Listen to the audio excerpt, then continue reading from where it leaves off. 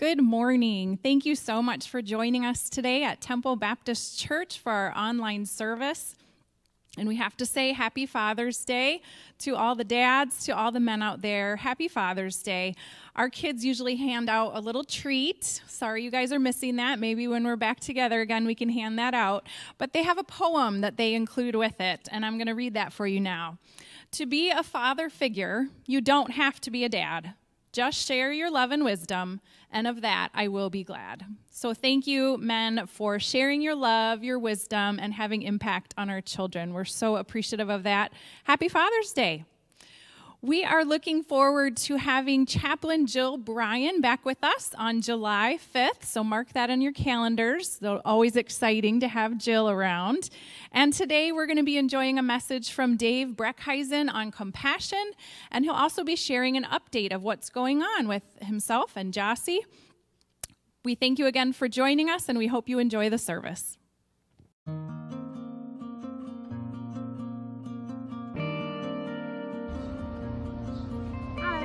I'm Mariah, and we are the Breckheisens. Hey, I'm Luke. And I'm Liv, and some people think we live downtown. But this is where we live, on Chicago's west side in East Garfield Park. Hi, Temple family. It's Jossie Breckheisen. And I'm Dave. Jossie and I have been blessed to live with our 3 kids, who you just met, on Chicago's west side for the past 25 years. Jossie grew up at Temple Baptist Church, so we're always glad to connect with anyone from there. We're thankful that the church and so many people from Temple have supported us so generously. Now, for a quick update. We've been in transition for a couple years. We focus most of our time in ministry to youth and their families. I've been program director for a couple of youth programs, spending time most recently leading outreach and mentorship programs that focused on training mentors to impact the lives of teens for Christ. My passion is to see young people thriving in relationships with their families, the church, and Jesus. But so many young people in Chicago haven't had the chance to connect in meaningful relationships. Many of our neighborhood have suffered under the effects of societal racism that has resulted in generational poverty and broken families. For the 4 young men that I've discipled for the last 8 years, none of them have had the reality of growing up with their father in their home. See, these young men need to be connected to godly men so they can learn how a man follows God and leads his family. They need to see the value of education. They need to learn emotional strength and how to have passion with skill and integrity. Thankfully, God is guiding these young men in all of these areas. However, so many of the stories of the young men here do not end this way. Recently, I realized that I knew 14 young men by name who died by gun violence in a span of just 2 years. Through the devastation of some of those specific stories, God has renewed our vision to serve here. I am actually now working for One Collective. They strive to bring people together to help the oppressed. And I'll be focusing in the following areas. I'll continue to mentor and disciple young men and work to train even more mentors. As a One Collective catalyst specifically, I'll be working with churches and ministries and organizations to help them network and build more cohesive relationships for mobilizing resources to those in need. I specifically want to help young people have greater access to trauma resources. So I'm excited to be working with One Collective and their model of serving others while staying behind the scenes and joining where God is at work in the community. So take a look at the following video on how One Collective serves people around the world. Thanks for the opportunity to share today. One Collective has an audacious goal. We want to change the world. That's a big statement. Here's how we're trying to do it. Picture a community anywhere in the world. Every community has needs, and in Luke chapter 4, Jesus talks about oppressed people we might call the poor, the slave, and the blind. These people represent needs in a community that have to do with poverty, like lack of food, water, or jobs. Physical oppression, like refugees, child labor, and human trafficking. And spiritual blindness, people who have not yet discovered the true love of Jesus. There are also people in a community who are ignored or forgotten completely. They are who we call the invisible. While every community has oppressed people, the good news is that there are many others who are ready to come alongside and help. In almost every community, there are passionate but under-resourced locals doing their best to make a difference. Often, single-focus organizations will also join a community seeking to meet specific needs. Here's the catch. These single-focused organizations and those passionate locals rarely find each other. Often, everyone kind of does their own thing. In addition, focusing on only one specialty will rarely see a community become fully transformed. That's where we come in. At One Collective, we bring people together to help the oppressed. We start by sending a trained leader to humbly go into a community. This leader, who we call a catalyst, acts as a general contractor, someone who can bring everyone together to create a strategy that will address all of the needs in the community. After the plan is built, a catalyst may bring in additional workers from One Collective.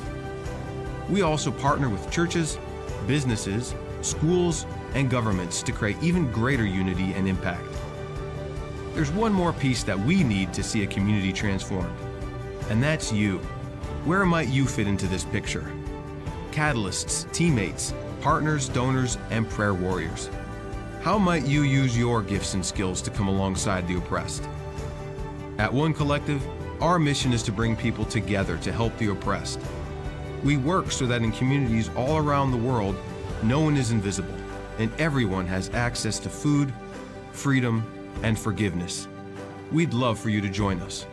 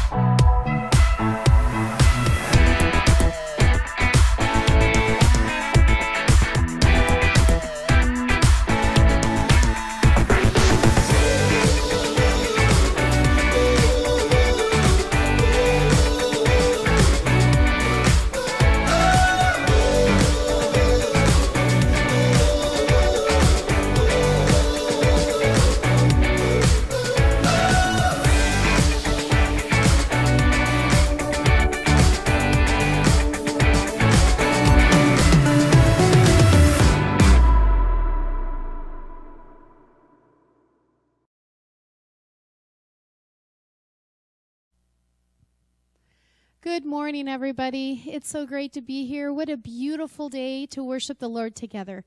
Before we begin, I'd like to read from 1 Chronicles 16. It says, "Sing to the Lord, all the earth. Proclaim his salvation day after day. Declare his glory among the nations, his marvelous deeds among all peoples. For great is the Lord and most worthy of praise. He is to be feared above all gods.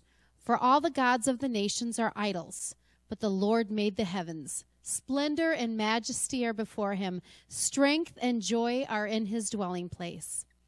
Ascribe to the Lord, all you families of nations. Ascribe to the Lord glory and strength.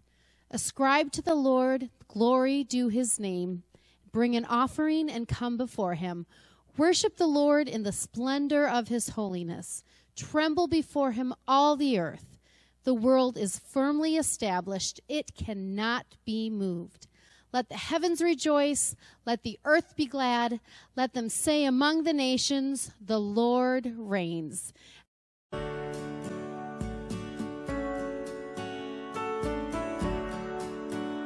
Let's sing it together. Come. Come. Now is the time to worship.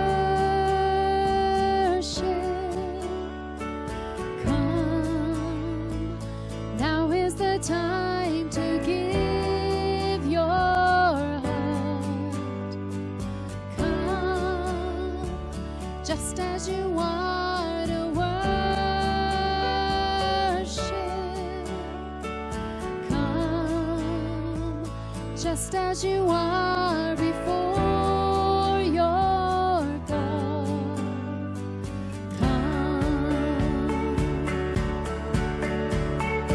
One day every tongue will confess you are God. One day every knee will bow. Still the greatest treasure remains for those who gladly choose you now.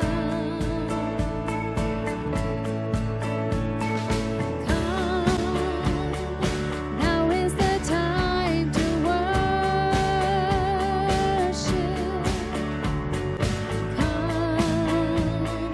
Now is the time to give your heart. Come just as you are to worship. Come just as you are before your God.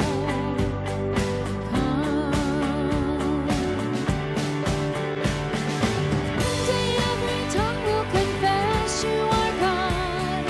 One day every knee will bow.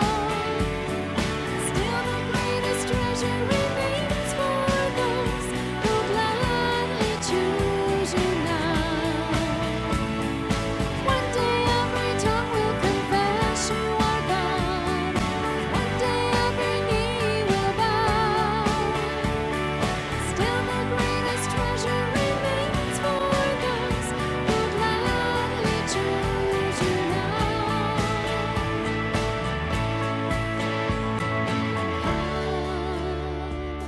Now is the time to worship. Come, now is the time to give your heart. Come, just as you are to worship. Come, just as you are before your God. Come.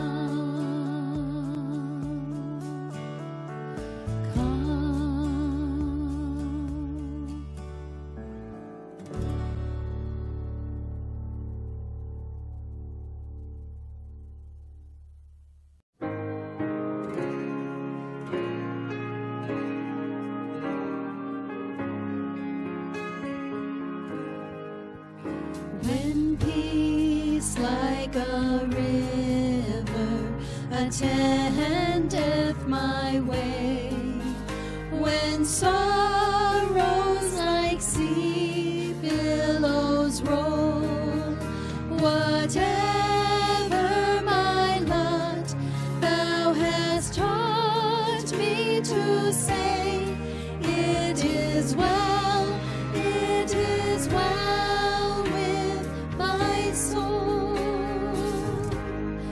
It is well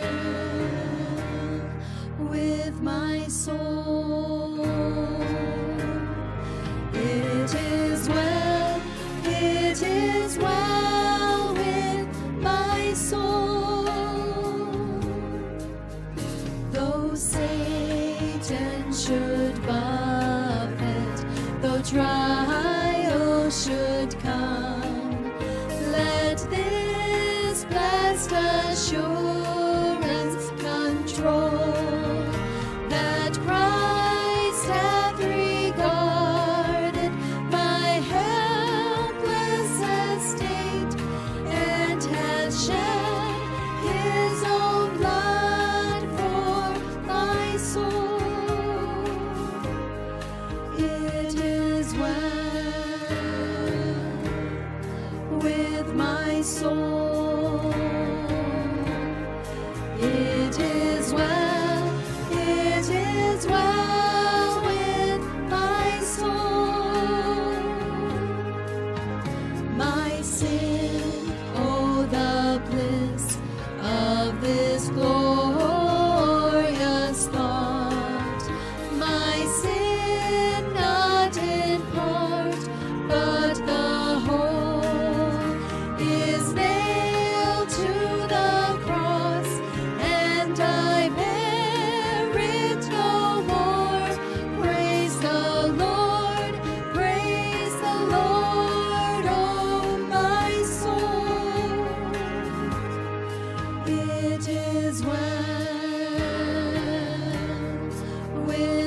my soul.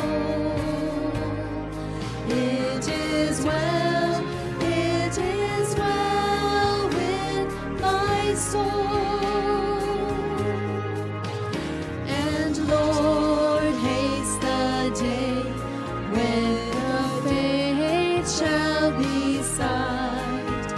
The clouds be rolled back as a scroll. The drums shall resound, and the Lord shall descend. Even so, it is well with my soul.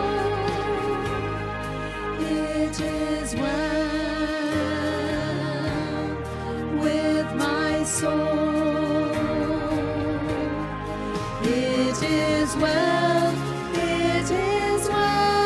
with my soul. It is well with my soul.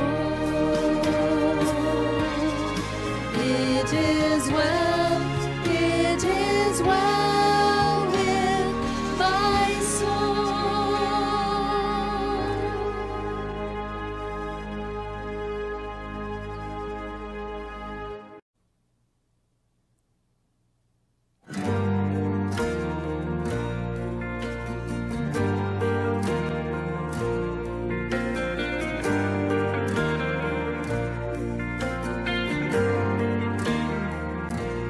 All I once held dear, built my life upon, all this world reveres and wars to own. All I once thought gained, I have counted loss, spent and worthless now, compared to this. Knowing you, Jesus, knowing you, there is no greater thing.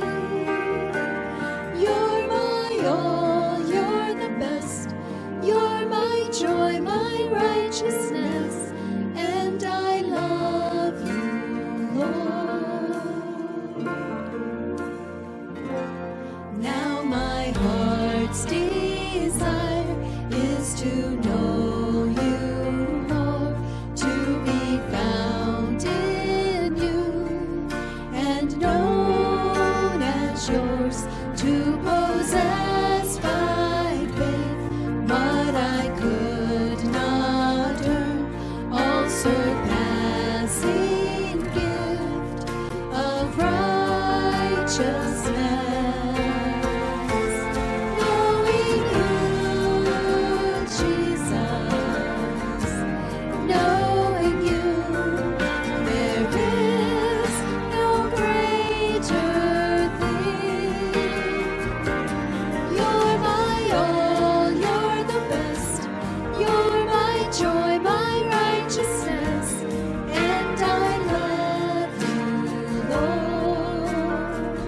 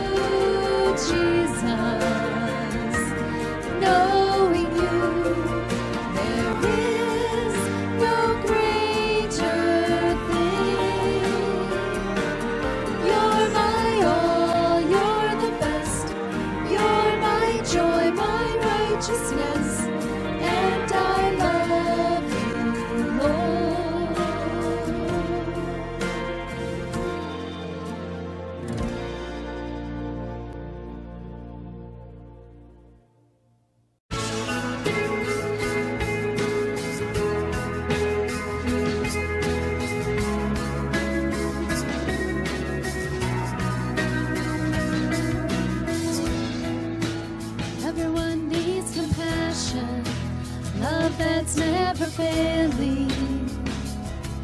Let mercy fall on me. Everyone needs forgiveness, the kindness of the Savior, the hope of nations.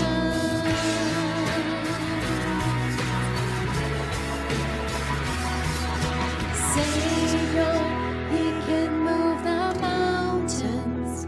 My God is mighty to save. He is mighty to save. Forever, author of salvation. He rose and conquered the grave. Jesus conquered the grave. So take me as you find me, all my fears and failures. Fill my life again. I give my life to follow everything I believe in. Now I surrender.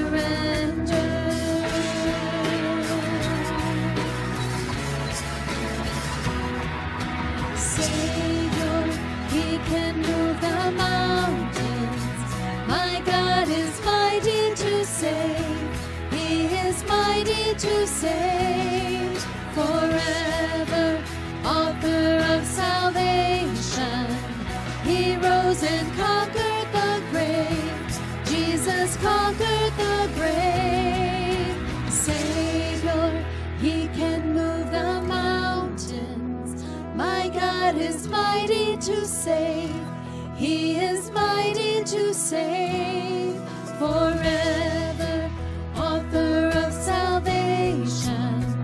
He rose and conquered the grave. Jesus conquered the grave. Savior, He can move the mountains.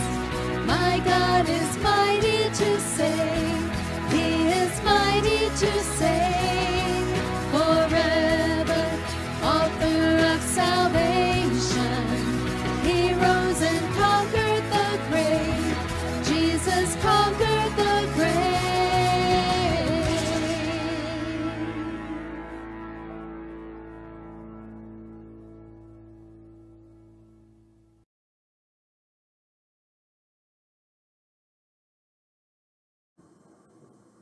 Hello, I'm Dave Breckeisen, and in the recent months I've had the enjoyment and challenge of reading and studying the book of Mark with the help of two 23-year-old men that I've been blessed to walk life with.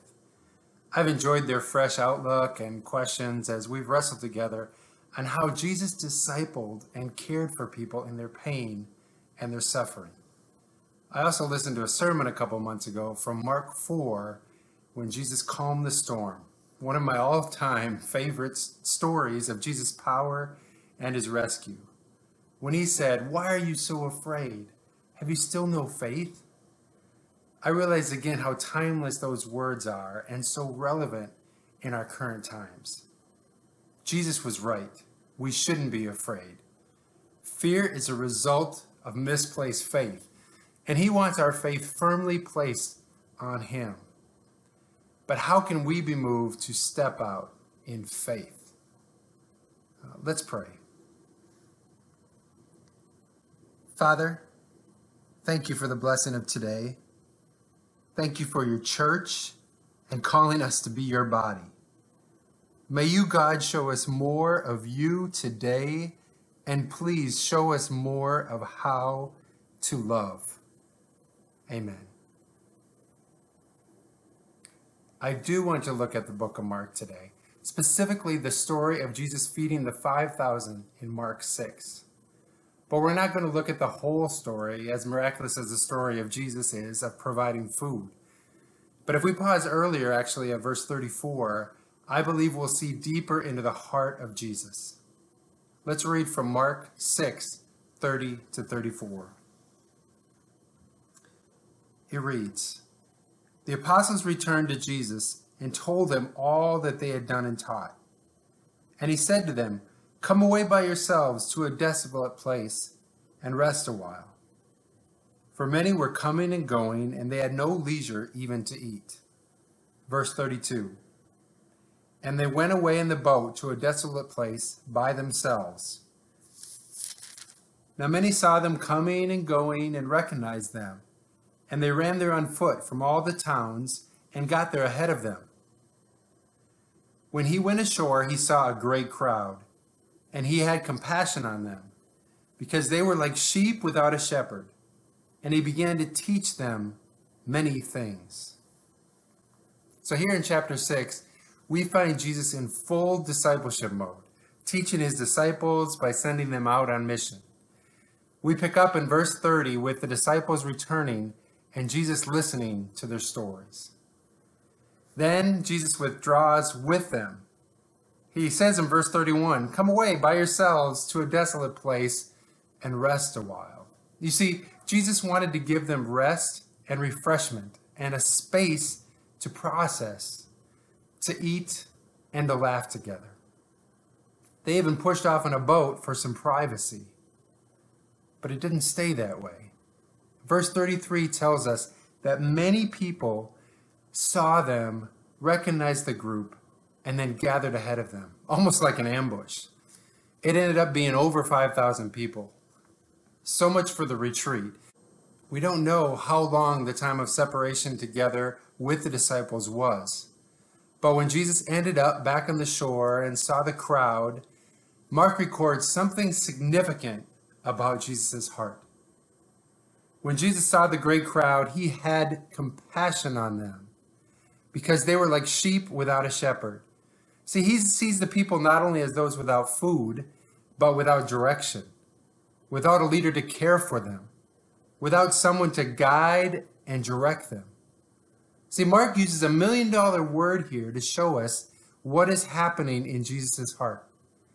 He uses the word compassion.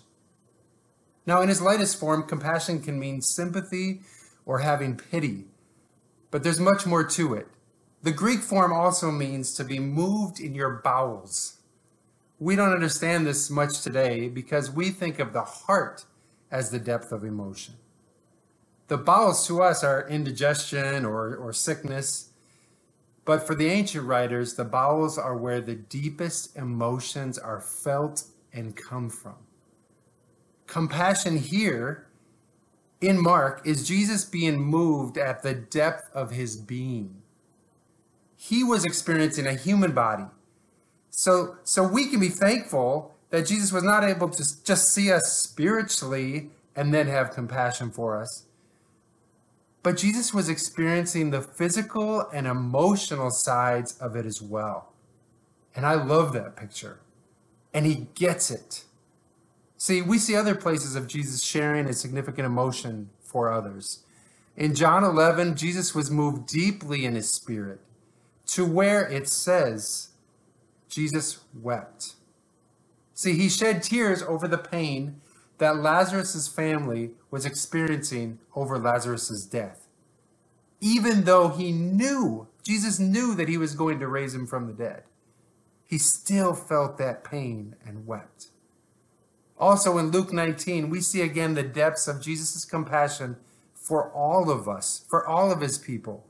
In the triumphal entry story of Jesus coming into Jerusalem with all the singing and worship, actually the highlight time that we celebrate every year, Luke tells us that when Jesus saw the city, when he saw the city, he wept over it. See, he saw the coming destruction and the pain that would come against his people when Jerusalem was destroyed. And he was gripped by it. Jesus' compassion and his tears show in his ability to be affected by the pain of others. And he's willing to sit in it and let it affect him deeply, even though he has all the answers and all the solutions. This compassion is where Jesus starts from. That's where God the Father starts from in seeing us as people to be rescued. See, as believers, we know that this is the character of God, and we celebrate that over and over again. But we're also thankful that God doesn't stop with just feeling compassionate. he acts out of that compassion. God was moved to act. You see, compassion is not just a feeling or even deep empathy, but its definition is a desire to be moved to action, a desire to alleviate or help with what is causing the pain of others. See, Jesus saw in Mark 6, in the crowd, he saw them as helpless and in need of guidance. Mark 6 says that he taught them many things and then he even fed them. See, I can check how compassionate a person that I am, not by how I feel, but how I follow up on how I feel. I am a compassionate father when I get my son the proper medical care when he breaks his ankle, after he broke his ankle. I'm a compassionate neighbor when, while my neighbor's house was on fire, I was able to grab my friend's 4-year-old son out of his father's arms when he came running out of the house with him. I am a compassionate friend when I visited my friend in jail, when he needed friendship and he needed hope, and then helped him look for a job when he was released. Now, I could have felt just sympathy in all of these situations, even some empathy. But these are just a few of my success stories that I'm actually sharing. There are many more where I failed and I fell short. I fell way short of being moved to action. I could list those in a long, long list. But in the depth of compassion, feeling it first, then feeling it enough to act, that's when we are following the example of Jesus. Now, right now, we have 2 societal crises going on. The discord from the pandemic of COVID-19 and also the upheaval over racial injustice. They're both hotly debated, causing people to draw political lines and take sides. What a polarizing time. See, what can be lost in all of the conversation is the actual suffering and pain that's affecting millions of people. We as believers, with Jesus as our example, should be the first to have compassion. But that's not what we see in mainstream media, our social media feeds, or in our personal conversations. It seems that we are forming so much of our opinions based on our perception of right or wrong. Even our political beliefs, or the leaders that we like, or those we don't agree with. But what if we're moved by compassion in the depths of our bowels to be affected enough to listen without regard for our alliances or our past beliefs? What if we listened for the pain and suffering of human beings, and that's what guided our interest and our actions? You see, Jesus clearly had an agenda on earth during his slow, very deliberate couple-year walk to the cross. But he wanted to love and show compassion to a lost world while he was here. He wanted to be present and let the pain of people affect his heart and his soul. You see, Jesus wanted for us to see a real life example of him as a person responding with both love and action. So, for us in these turbulent times, we have a responsibility as believers to not stand in judgment of others' suffering and pain. We should not be judging others and interpreting their agony. It's incredible that we can doubt the information and stories of others and then search for news that fits with our preconceived opinions. Now, I'm not saying that there's not false information out there. There's plenty of that. But how much information do we need to see to be convinced that love and compassion should be our response right now? Somehow, Many of us would rather be skeptics and left just dialoguing about it. People are dying by the thousands. Healthcare and frontline workers are exhausted, and they're dying too. People's businesses are failing. Black Americans are crying out for justice in a system that causes them to live in fear and on edge of possibly being killed. They live in an America that has for hundreds of years told them that they are not equal by how they are treated in many of our workplaces, our communities, our schools, even our hospitals. You can listen, really listen, to hear and not think of anything else. See, racism is a sin in our country that is not just in the past, but it's plaguing the depths of our country's soul. See, I've lived for over 20 years in black communities in Chicago. I know what I've seen as a white person, it pales in comparison to the actual experiences of black Americans. It's just a small, tiny view.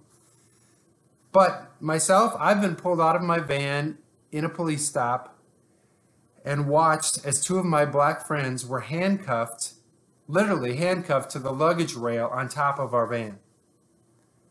All the while, the police let me stand very comfortably and had a polite conversation while I answered questions. I've also spent even a few days in Rockford visiting family with a couple African American kids that I was mentoring, only to hear later that a neighbor actually wondered if it was these two young kids that had stolen bikes from their garage.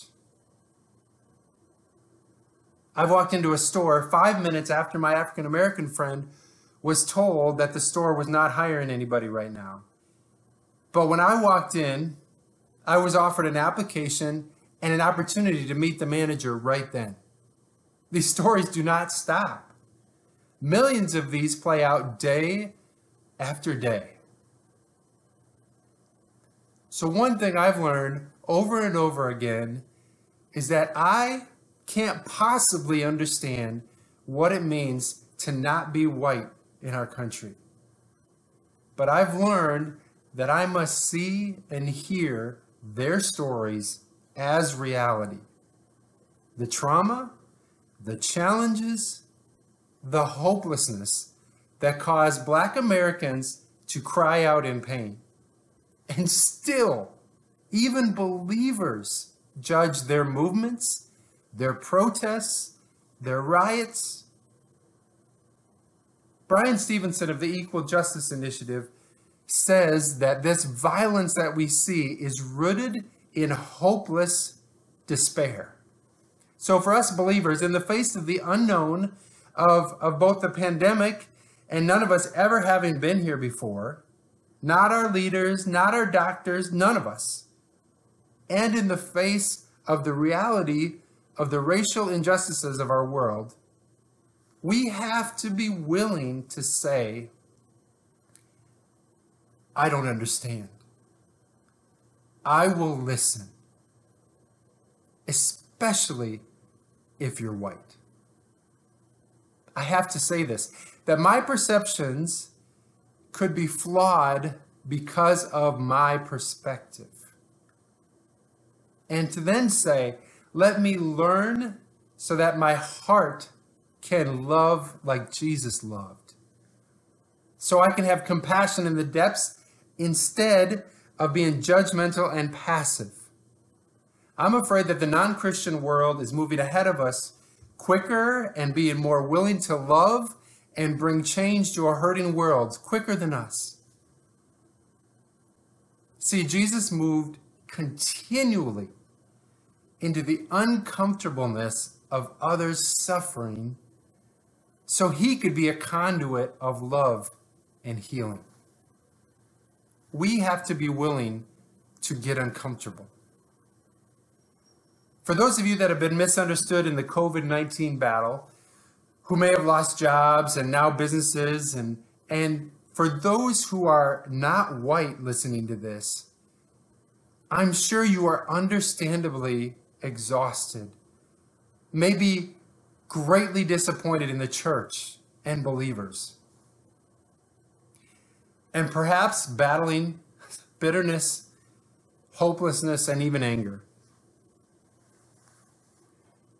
I pray that you will have a new measure of grace and patience for us who don't understand. We all must be conscious of the enemy's work and his lies in dividing us and keeping us from moving forward in compassion for one another and for changes that will bring more equality.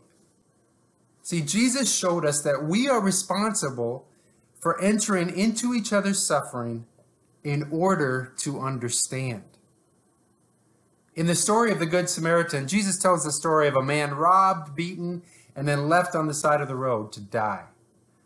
Then a Levite and a priest, both religious leaders, failed to be givers of compassion to the suffering robbery victim.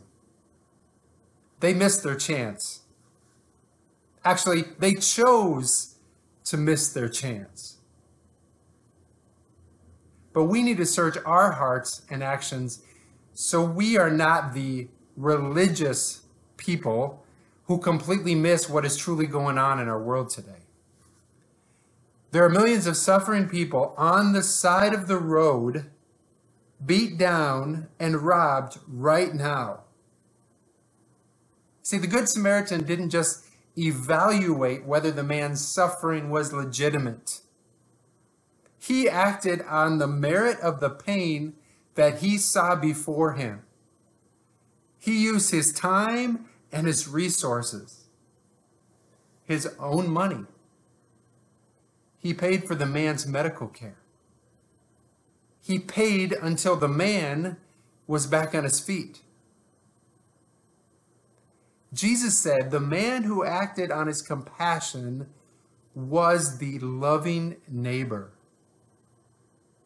So for us as the church, the pain and the suffering that's right before us now might be some of the most significant opportunities in our lifetime for us to be loving neighbors, to be loving our neighbors.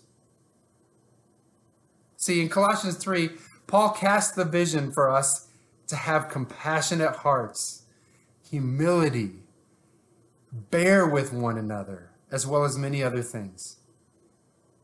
We may want to love like Jesus did, but our intentions will be nothing if we don't have the humility to listen and to learn and to bear with one another by getting involved with our time and our resources, our societal positions, our wisdom, and the list goes on with what we, the church, have to offer. Jesus gives the example of love and compassion that we need, the ultimate example. To see others with the eyes that will move us to feel it in the depth of our being, in our bowels. And then to move forward with both words and sacrifice. That's what the world needs for healing. I pray that we can be God's tools for true comfort and change and healing, with Jesus as our example. Let's pray. Jesus, there is so much unknown and so much pain. We're often lost in how to love well and show compassion as the body of Christ, God. Please have mercy on us and give us wisdom to see others with your eyes. Give us the courage to act, Lord, please. Give us the hearts to love fully with your passion, God. We need you. We need you every day. We need you to know how to love others and love the world. Please help us, God. In Jesus' mighty name, we pray. Amen.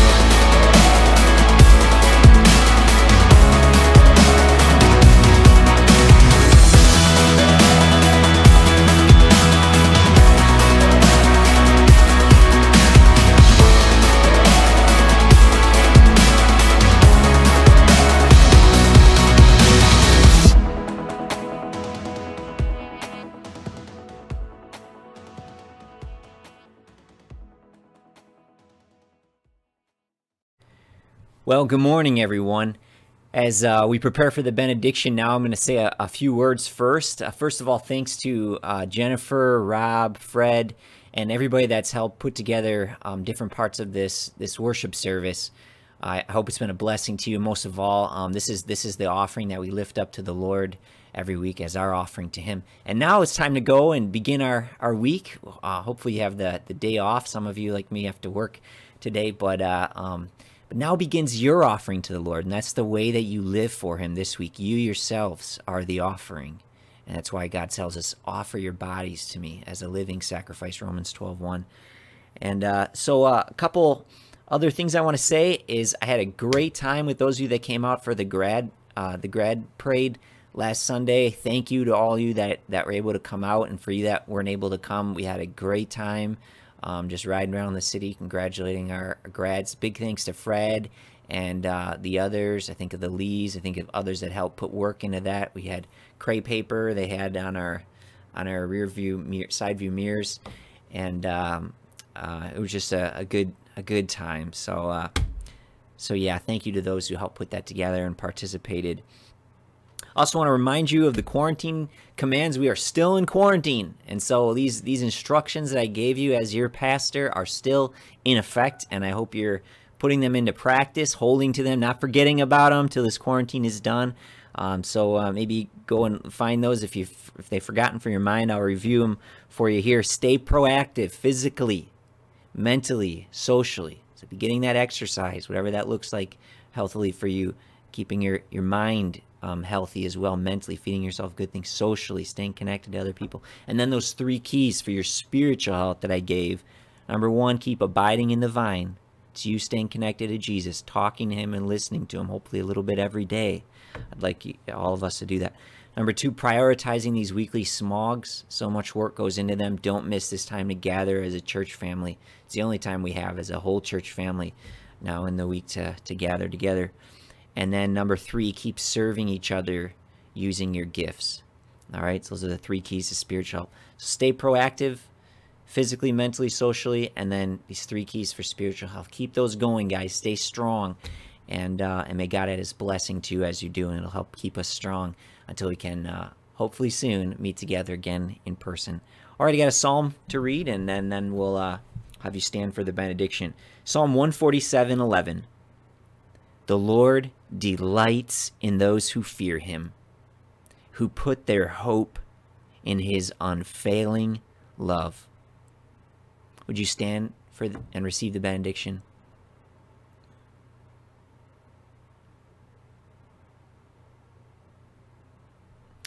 Go in peace this week, living out His compassion, fearing Him, and putting your hope in His unfailing love.